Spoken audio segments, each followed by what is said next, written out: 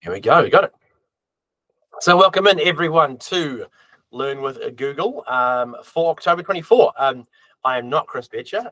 He is in another session. So I'll be, you've got the B team this month. So I'll be looking after you today. We have some amazing presenters with us today. We have Phil and Karen who are going to help present with our theme being the world is your playground, bringing GeoTools into your classroom.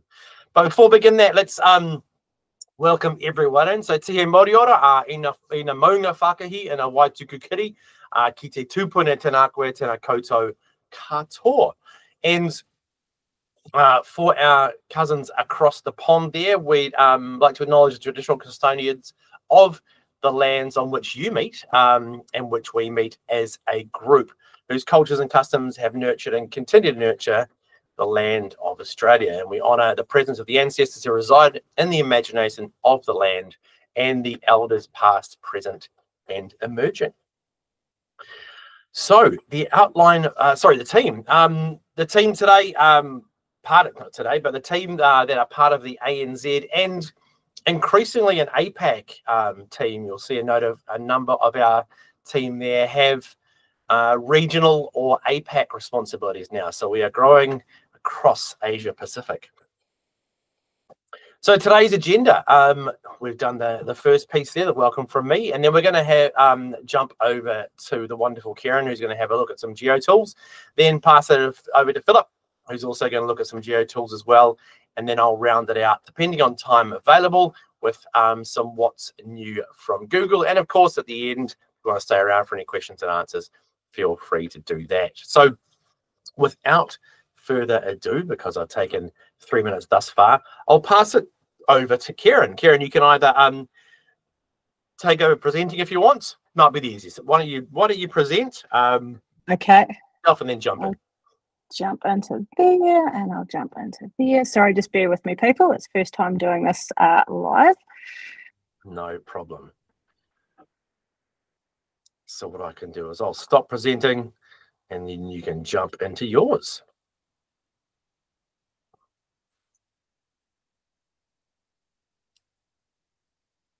So there you go. Perfect.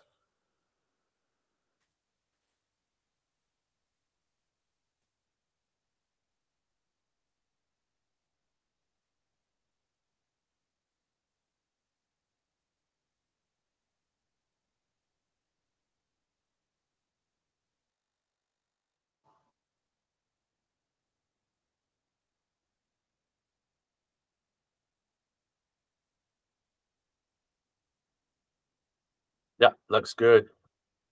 Oh, but we've lost your voice.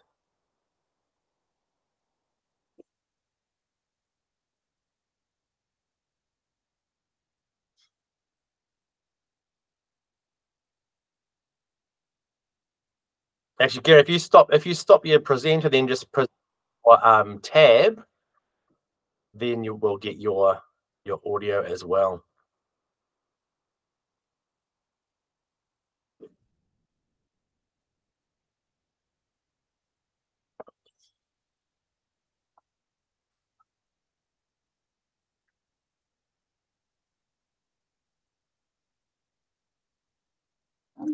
Yeah.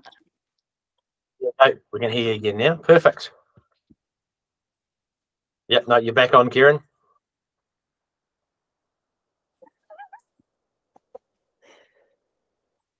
Can't even hear you guys. We can hear you. We're good.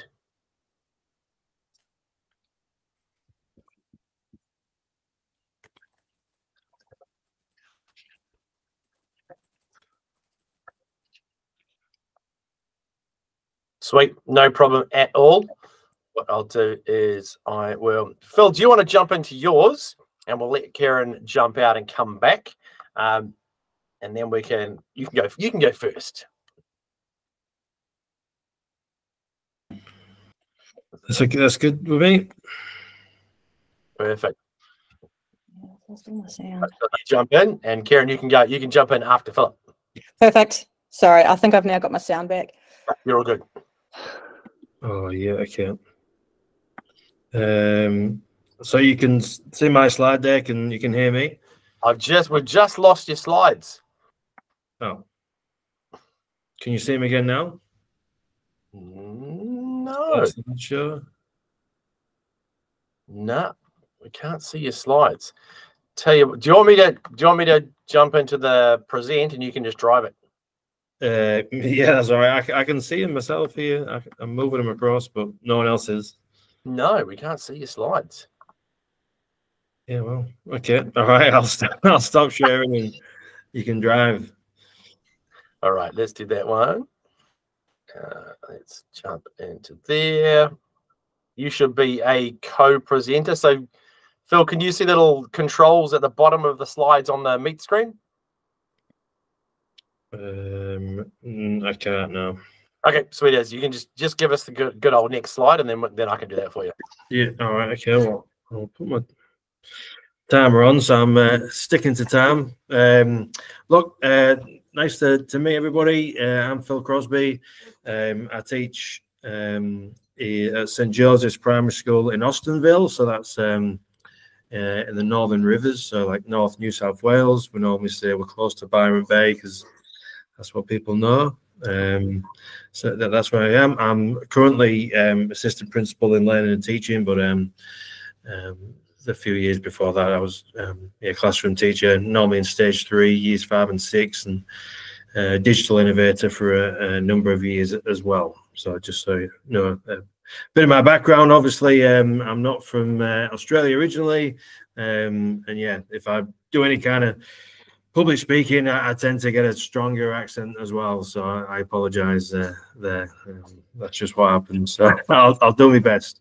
Nice. Oh, I've got the arrows now, so I can. Yeah, great. Well, I'll just start sharing something simple that I've used a number of times with different classrooms, which is MyMaps, which I think is a really underrated tool. It's really simple for especially with teachers that are maybe not so confident with technology, but yeah, students can pick it up really easy as well. This top example, we pretty much create our whole English unit of work on the map. So we just added different layers, as you can see here. So like when we were working on our writing, we'd bring up that layer and the kids could access it there. We'd have a layer for reading, you know, for grammar and punctuation and things like that. So the good thing with MyMaps, yeah, once you've pinned it, you know, you can delete the information box and then add whatever you want in. So you can add a video, you can add a link, you know, you can add instructions for a task. So, you know, what we do is we do the explicit instruction first. And then, you know, once we knew that students had the skills, then it was almost like a bit of a choice board. You know, they could explore the map, and it just made connections with our geography as well, because we were doing, yeah, our geography was a diverse and connected world. So we wanted to make as much connections with our geography as well. So yeah, so you can use it as a choice board or a resource board. Like I said, we used it to plan our basically whole unit of work around. And it's similar with this bottom example as well. We'd gone through that explicit teaching stage. You know, we'd gone through the skills of informative writing, and then again, we just made this as a student choice board as the map. And yeah, they could explore the different links and then choose something, you know, which kind of took a fancy to them. Yeah, moving on to this is using Google Earth and the Google projects. So yeah, this one example, it's going to be probably hard to. I can't click on the link. I don't know if you're able to click on the link, Steve. Where's your link? Is the link attached on the deck? Oh, yep. Let me image. I think. Oh, we're in the present mode, so I can't see that. But let me jump into another version of it, and I'll grab it. But yeah, but that's all right. So yeah, Google Project, like I said, we're Catholic primary school, so we were doing some work on the saints. So yeah, we did a Google Earth project. This is just a simple one that the I created, and it basically took you. It was a story of St. Patrick's life, and each stage it would zoom into different parts of the countries and give you a,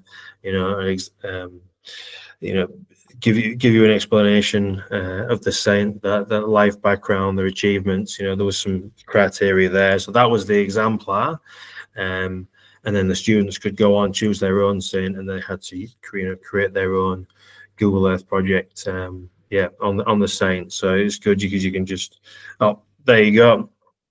So yeah, so students could create their own kind of title page, and then it would take them on this journey of the life around a saint, and then you could do any example, like in history with famous figures, or you're doing a kind of biography. This was just a simple example, and you can obviously take it down to Street View as well, so it just gives that really immersive experience. You can add your text there. So I've done this with creating narratives as well, but yeah, this was just an example of doing a biography. So yeah, that's good. I had to get an example of a nice cathedral, which is near my hometown. Nice. So I got that in there. So good, good to move on, Steve.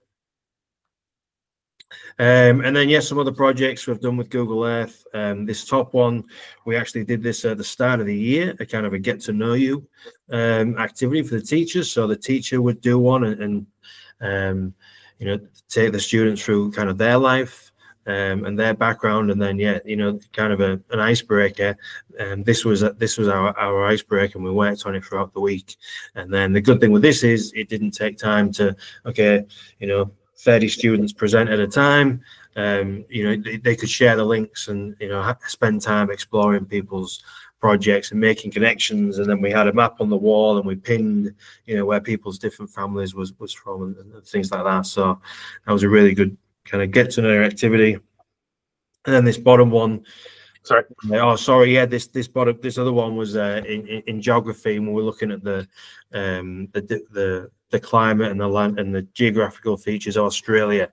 So the task for students was to do a tourism campaign, and the tourism campaign was using the Google Earth project. So I haven't got the link to take you around, but they would then go all these different places. You got Sydney Opera House, Barrier Reef, Uluru. So it's like different environments, and they would go and explain, and that would be able to demonstrate their understanding.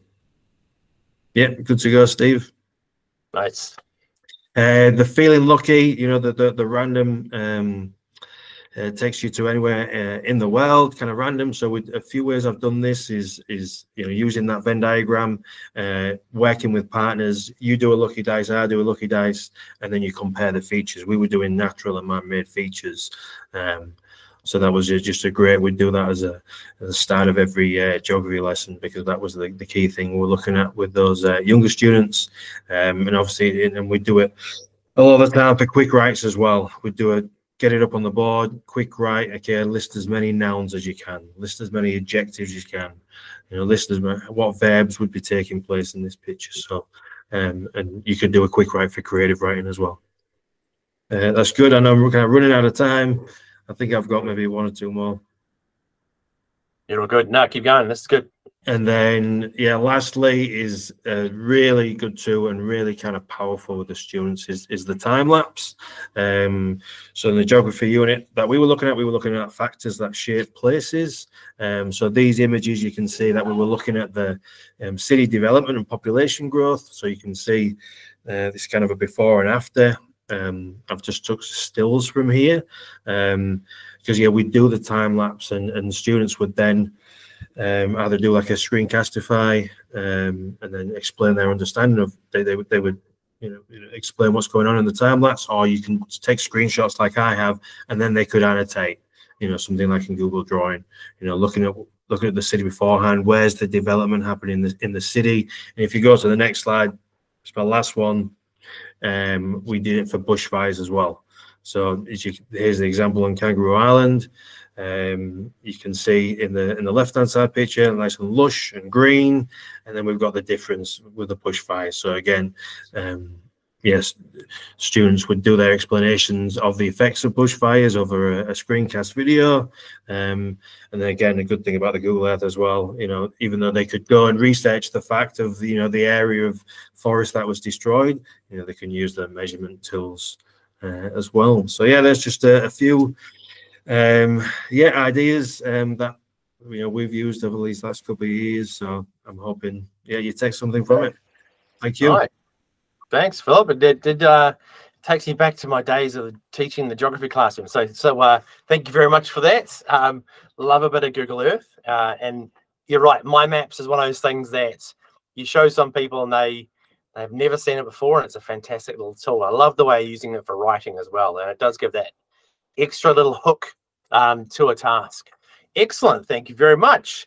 All right, we'll throw back to you, Karen. So you should have the controls down the bottom as well, hopefully. And hopefully you can hear me this time. Yes, we can. Excellent. We're all good now. Tech is playing nicely. I couldn't even hear you before, so we kind of all got a bit lost. So apologies for that, everybody. Kia ora koutou, ko Karen tuku ingoa no hakatiri aho. I am based in the South Island of New Zealand in a small town called Ashburton. Jump between being classroom teacher in a primary setting as well as working at a technology centre and also doing some facilitation for schools and for teachers. So the first one that I've got as an example here was when I've been working with students doing the digital mosaic art using either Google Slides or Google Draw. And I was fortunate enough myself to travel over to Barcelona where they have the Sagrada Familia. And there's an architect, well, a long time ago, architect over there, an artist called Antoni Gaudi. And his style of work was very similar to the mosaic type work. So what I did was I used Google Earth to actually take the kids there. So they could then explore some of the places that had true examples of this mosaic art that then they could use as motivation for their artworks as well. So, Steve, if I go to sharing the screen, is that then going to muck things up? No, it's all good. You just kick me off. It's no problem at all. Okay, I will do that. Oops. I'm just going to jump into the project. Right, if I go Google Earth, let's try and share that one. Yep, there you go. You should kick me off. There you go. Perfect. Excellent. Okay, so this was based with a class that was at Hines School, which is just south of Ashburton. And what we did was started off obviously in New Zealand, took them to their school, so they got that concept of where they were in place and time, and then flew them halfway around the world to Barcelona. And as Phil said, changing the things at the side so that then you could make it fit. And then they could, again, in that street view, they could go and visit each of the different places in Barcelona that were examples of Gaudi's work.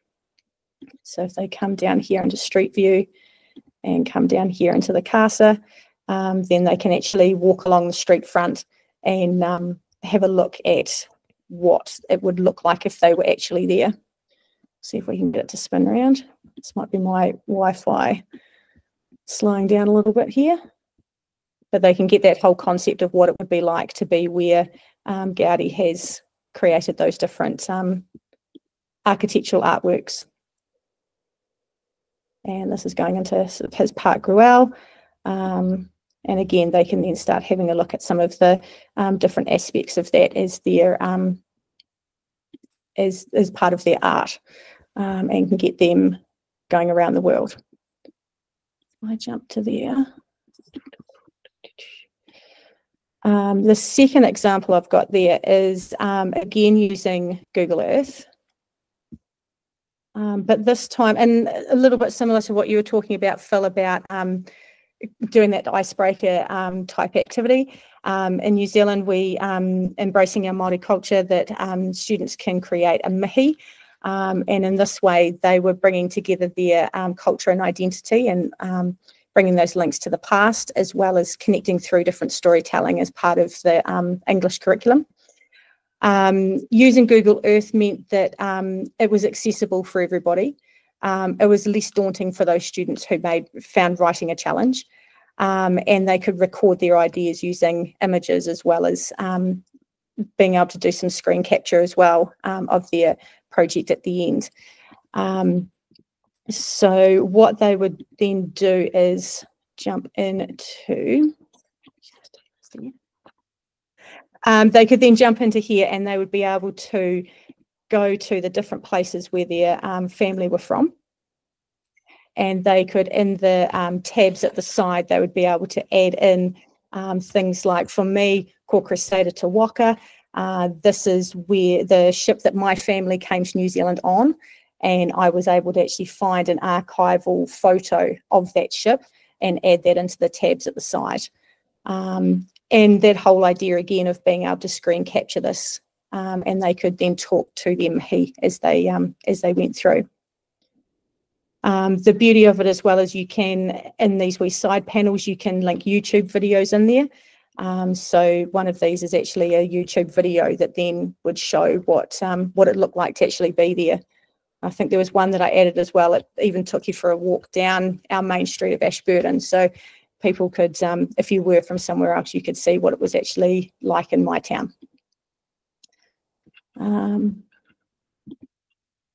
Then we also had, again, using the Google My Maps, and again in the writing context, using that to bring the old holiday recount to life. Rather than everyone writing about what we did in our holidays, we could bring that to life first of all on a map and plan that on the map, and then add points to it as part of our planning before we engaged in the full writing of that task.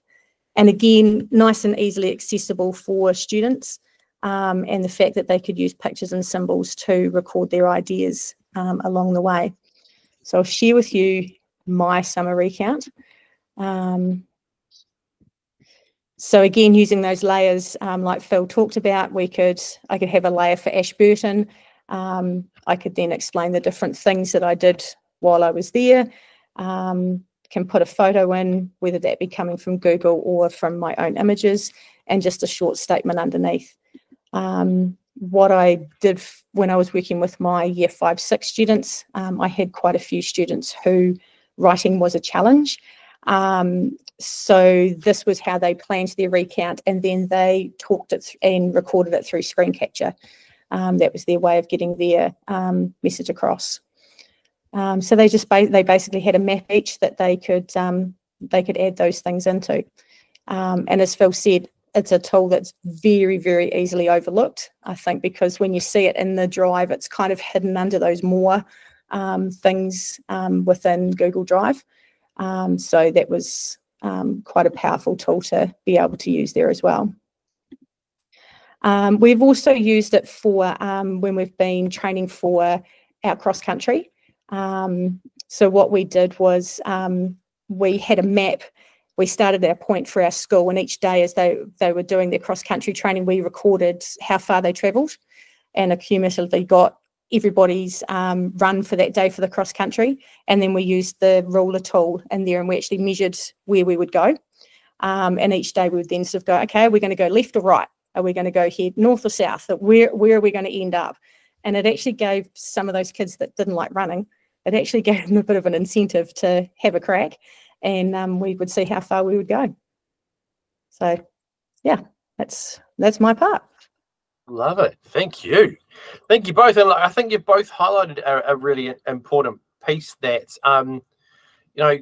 Google Earth and My Maps are two really cool tools that now, because I was previously a geography teacher, they were like, oh, yeah, they're geography teacher tools. But realistically, they're not, because, as you could see with both of those examples, the ability to see things and fly places gives everyone a really interesting perspective of the world, especially when you're flying from place to place in Earth.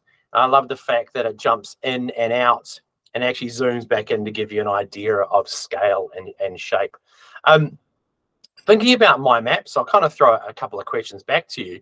You know, do you use My Maps as kind of your first point, or would you plan and then go to Maps? What, either of you, Phil or Kieran, what's your first point for this when you're using it for writing? For writing, for us, it was actually our first point, and that's where they plotted. It was good too because they could reorder things, so they were able to put things in as they thought of it, but then slide things around so they could reorder things to get the flow of their writing. And that just, yeah, it was a little bit more engaging than just doing a brainstorm. Gotcha. Yeah. Bill?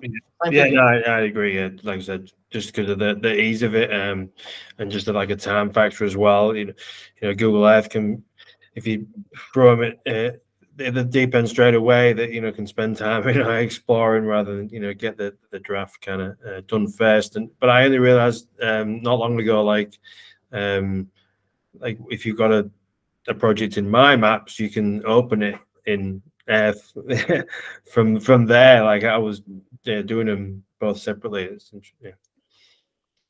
Yeah, so in Maps you have the ability to save them as a KML, and a KML is the language that Google Earth was created in. So yes, you can open them in Earth, so the kids can create them all in My Maps and then throw them over to Earth to have a look at it in a different way as well. So a really nice idea there of how you can kind of blend those two together as well.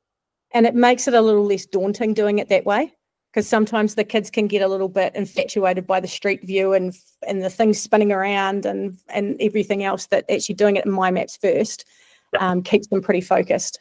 Yeah, that's a really good point. I mean, not just the kids, me as well. And I think Donna's dropped in a comment there. Donna, do you just want to explain what you've just dropped in as a comment there? Yeah, we have used My Maps. We probably use it every year, actually, when we do perimeter in area, and the kids love to find their own home on the map, and they just change into satellite view so they can see their own home, and then they enlarge it and use the ruler tool.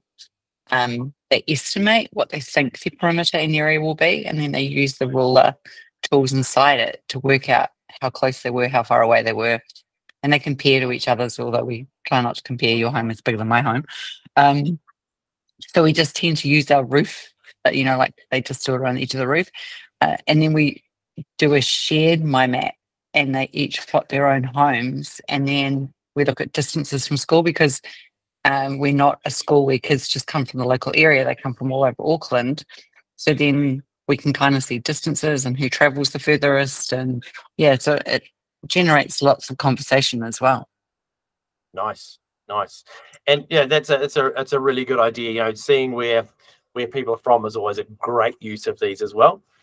I'm going to quickly share one of my screens there. And this is a bit of a different view at the moment, but it's one of the things I used to love doing, especially with my social studies classes, was this is what Greenland looks like on Google Earth. And one of the things they do is they'd go, hang on a minute, that looks completely different than the map we can see up on the wall. So it was that really nice learning piece that Greenland actually doesn't look like how it looks on the map, because the map, I used to do a lesson called Maps as Lies. And basically looking at that, what is the reason why Greenland looks like this on Earth? And it doesn't look like that on the map as well. So really, really nice uses there as well. Ben's saying in My Maps he's still limited 10 destinations. I don't think so. I would have to find out. Another nice little use of maps is of My Maps. We used to do social studies current events on it, and get all the students to drop a current event on a My Map and write about that. So some really nice little ideas. So thank you both very much for sharing the way you've used some geo tools to help bring the world to your classroom. I love it. My absolute favorite tool is still, one of my favorite tools is definitely Google Earth. I absolutely love it. Of course, being a geography teacher, why not? So I'm going to let's change my little view here, and we'll jump over into a little bit of a few updates that are available to us. The first one we'll have a look at, so we're going to have a look at 6 main updates in the next about 13 minutes. So we don't go on too long. So the first one is new cover images in Docs, document tabs in Docs as well. Oh, gotcha. Yep. So can we talk about the layers? Yeah. Multi-monitor support and slides, improvements for embedded calendars. Notebook LM is now an additional service with data protection. We'll cover that. And a bit of Gemini AI that has been released for Classroom. So the first one is the ability to create a cover image inside a doc. So this is a way of you personalizing kind of that top piece of your doc. Now, this works in pageless format. If you haven't tried pageless format yet in docs, it basically takes away the outside of the page and makes it into a giant canvas. Now, this allows you to do a cover image using the chip. So the way we do it is either to do the insert cover image and then choose the image you want, or type an @ and then do your cover image as well. Either upload it from your computer or use the ones that are already on there as well. So creating those cover images, a lot of work has been done on docs to do a lot of development in the back end, which has led to a lot more functionality in the front end as well. So you can see on here the different images you can choose from the stock, or you can upload your own using that insert cover image and choosing where you want to bring it in from. Now, the next update to docs is one of those things that people have been asking about for quite some time, the ability to put tabs inside a doc. So if you have a very, very long doc, you can drop some tabs in it. You can name them. You can also put in some emoji to help people see where they are if they're slightly more visual. Just like I do in my Google Classrooms, I drop an emoji in the name. You can do it. You can see here the same. So it's nice to be able to navigate around that doc using the tabs down the left-hand side. Also, the ability to create some sub-tabs in there to give your doc even more structure. So we know that people use these for very, very long documents. This is a way to help to split those up. I guess it's kind of a building block on the old idea of those little bookmarks you could drop through there as well. Right, yep, we'll be able to get a link out to the slides after this as well, so you can see that great information. In slides, when presenting, there are some new options available to you, as you can see on the GIF there. Now, you can choose where you want your slides to go. So if you have multi-monitors, or if you have a monitor and then a projector, you can choose what goes onto what device, which is kind of nice to figure out where the slides are going to sit and then where the presentation bits are going to go as well. So that is a little upgrade. When you're up in that slideshow at the top there, hit that little down arrow. It gives you the different display options that are available to you. A new update to Google Forms, the ability to do a rating scale inside of Forms. So one of those things where instead of just a plain 1 to 5, you can actually give yourself a bit of a rating scale on here. The new question type allows you to give that rating by setting a scale, including icons. So it's a bit more visual than it used to be, and it also sets it out really, really nicely for people wanting to. So as you can see there, you can choose a little icon, or you can give it that 1 to 5 gradation across there as well. As it says there on the slide as well, also you can analyze the responses in your summary tab. So a nice new one there. You can see it is in that drop down. You can create a rating in that form. There's a few little accessibility features that are inside of calendars. Calendar has had a slightly refreshed UI. You may or may not have noticed. The ability to add a screen reader into this as well, and the layout is a bit nicer. It's not quite as squished as it used to be, and it also resizes depending on the size of the screen that you're looking on this as well. Okay, jumping across to Notebook LM, the tool that has kind of taken the world by storm in the last month. So if you haven't used Notebook LM yet, it is the ability to upload your own information to a tool and then to ask that information lots of questions. Now, it is an additional service, so at your school you may not have it yet, but it can be turned on by your admin for your over 18s. Now, the nice thing about this, as it says in there, it's almost as if NotebookLM becomes the expert on what you give it. So it is based on what you are giving it, and that is what your understand, or what their model's understanding is based on.